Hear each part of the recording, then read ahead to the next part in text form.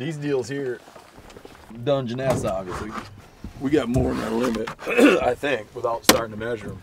So I usually grab the 3 biggest, not even bother measuring because I know they're good. But like here, for instance, that's a male. Hold that crab for a minute. Hold it just like that. Now, so there's a female. That her eggs live under that little deal. Huh. So can't touch her anyways. So back in the drink. So let's just verify. He's got to be 6.5, but you can't count the points. So that crab right there, 7.5. He's going in the pot.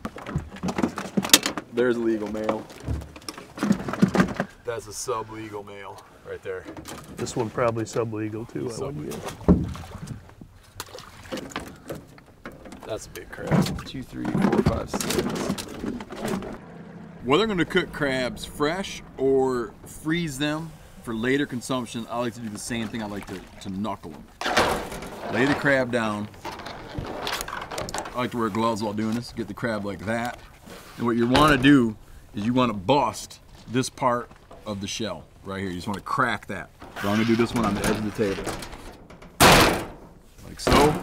Then grab it one side to get the knuckle. Push in, out, in, out. Get the gills off. That's it.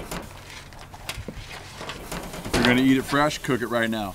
If you're gonna save it for later, get some water, get it about as salty as the ocean, salty like soup broth. Drop this thing in, boil it in the salted water for 10 minutes, then freeze it in a resealable plastic bag, Ziploc type bag. You can keep it for a couple months in your freezer like that. When you go to eat it, put it back into boiling water, comes out, it tastes as good as it does fresh.